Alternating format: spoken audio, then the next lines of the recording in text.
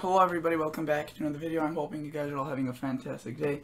So today's upload is going to be an episode on a potential for a fairly large storm system.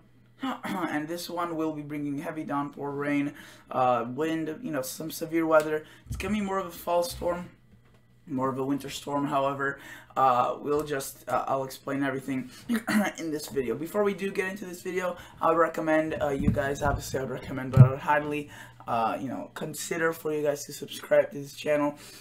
Consider liking this video, helps this channel grow. If you like any of this content, remember to leave a nice comment, that also helps out.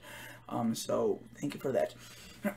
Let's get right into it. So this is right now the GFS model, Global Forecasting System, on tropicaltidbits.com. And what are we looking at right now? So basically what we're looking at is the MSLP and precipitation rate, and this is basically showing us a giant storm system. You can see right there a big low pressure. It's already on land. It's starting to take shape as of right now in southwestern Canada, and this is actually prompting flash flood watches and severe thunderstorm watches across the Kansas area. You can see that this is actually, you can see it's showing quite an area of not many severe weather warnings yet, but there's a whole area of this is actually tornado watch. Apologize about that.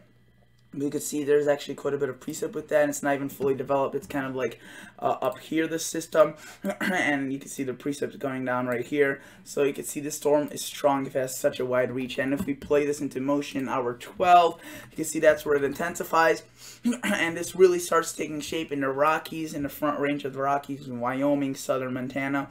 And soon this kind of erupts into a whole new, this one gives way to another one that feeds off its energy. And this really takes advantage of the Gulf of Mexico moisture. Notice how it starts streaming to the north. All of this very heavy rain, tropical downpours possibly across much of the Midwest, almost in a cold front style. And you can see that right there, very strong system. All low pressures spin counterclockwise, so it's, sorry about that, it's sitting right here, and the winds around it are spinning counterclockwise, and this is allowing for quite a expansive area of precip to form. And you know what?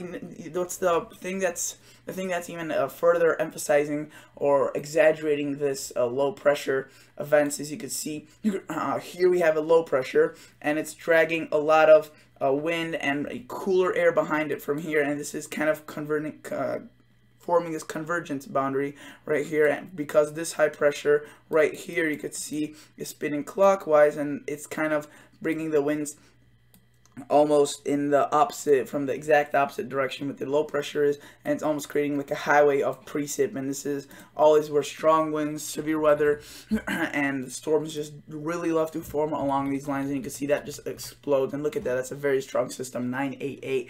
That's typically a fall or winter storm. That's a good magnitude, and that definitely brings its fair share. Maybe not towards the Northeast as much, but definitely for the Midwest and for the northern plains. And notice how afterwards we see this high pressure, and I could tell there's gonna be cool weather behind us. Many that know tropical tidbits and like to watch weather maps could know that these type of lines mean cooler air. If you don't see this, then let me go to the 2-meter temperature anomaly, and you can see it is very cool. Some of the, and look, you can see right there, that's a cold front. This is during the night, so it's not as amplified, the cold air, but then during the day it really stands out. Look at that, very chilly, possibly some anomalies being 12 to 20 degrees below average.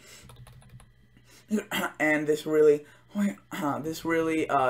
stays along for quite a while before another reinforcing shot. You can see very chilly across Nebraska, Iowa, bringing chilly conditions. And it stays on for quite a while. The west maybe still staying a little bit warm. Then the cooler air starts breaking up, and we could actually see warmer temperatures, which would be nice. We've been seeing some cooler temperatures for the last couple of days. But, that's not set in stone, because some models are showing still the cool air. Some models, like the GFS, is showing a little bit of warmer air. But definitely through around September 1st, 2nd, like that beginning of that week, it should be rather chilly.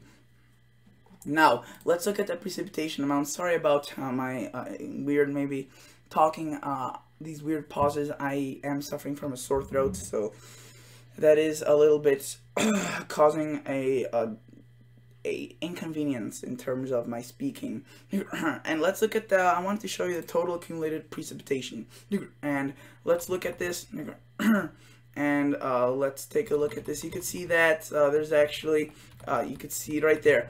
Sorry about that, I was getting something loading here. So right in this area where the flash flood watches and severe thunderstorm watches are 2+ inches of rain in a hot spot. But that's right around central Kansas. Most of Kansas though should get around at least ½ inch of rain. And not all will get rain, but especially towards the center of the state, you'll see more rain. And look at that again, very strong system dumping quite a bit of rain. But again, this is very hard to predict exactly where the heaviest rain will fall, because these thunderstorms, could set up right here, possibly right here, maybe right here. And it depending on where they set up, we'll get these little bands of heavier precip, and that will really alter you from seeing possibly, maybe not even ½ inch to over 2 inches of rain. In terms of the long range, if we were to go even further, we could see a fairly actually rainy and active pattern, and maybe not for the northeast. You could see that the northeast may be excluded out of this. The northeast may be a little bit drier. However, southeast pretty wet, and then north pretty wet, and the southern Canada pretty wet. For extreme southern Canada pretty wet. And then again, where that system kind of takes its exact shape, and you can see the precip from that previous storm stays there. Let's look at the European model in terms of the temperatures. Let's see what it's forecasting. And in terms of the storm, you can see it in the long range is forecasting a high ridge of pressure, and that's generally what the models are agreeing on.